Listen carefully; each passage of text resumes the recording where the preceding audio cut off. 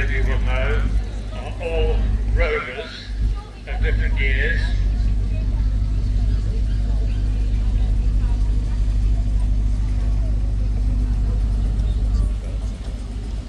The very first one, the very nice looking orange Rover 3500, that's a 1974 car, driven by Edwin Faulkner, owned by him, and he's had it since new.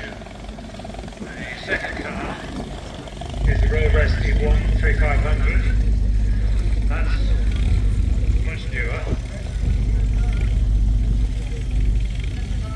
followed by the Rover 100, and that was built in 1959 and first registered in 1960.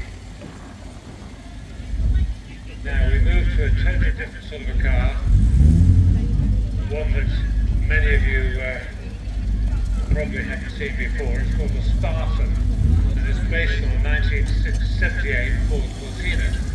In its own right, that would be a classic car today. Then we have two Mercedes-Benz, both very nice cars. The first one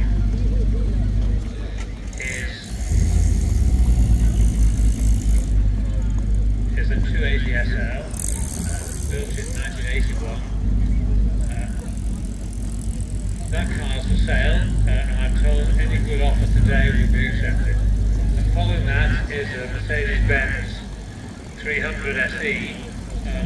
That is a nice looking car, but actually it's a rally car, and the owner is very proud of the fact that it's competed in a number of rallies over the last few years and been in the top 3 or 4 places pretty consistently. Then behind the brown Mercedes there's a 1947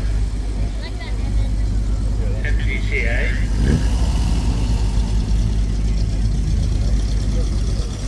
I'm wrong there, the 1937 MGTA. Very nice car with a Manx flag on it. Following that is a car that many people will recognise.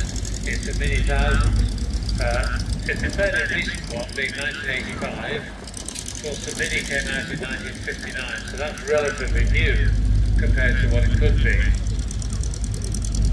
And then behind the Mini there is a red Morgan 44. This is a fairly new car, being 1993. Morgans were building cars, or have been building cars looking like that really for decades. So it's very hard to look at it and work out exactly what year it would be. But that car, as I say, is a 1993. Following that is a very nice Jaguar E-Type. It's left-hand drive, but it lives in the Isle of Man, and it's a beautiful car. 1967 it was first registered. And then completely different to that, we have a Citroen 2CV, or what I should really say is a Citroen Beachcomber, because it looks rather like a deck chair.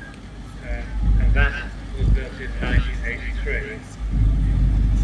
And behind the Citroen is another car from the continent, and that's a rather nice old Volkswagen camper van.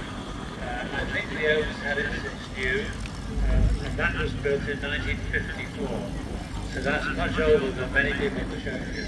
It's a really nice looking old thing.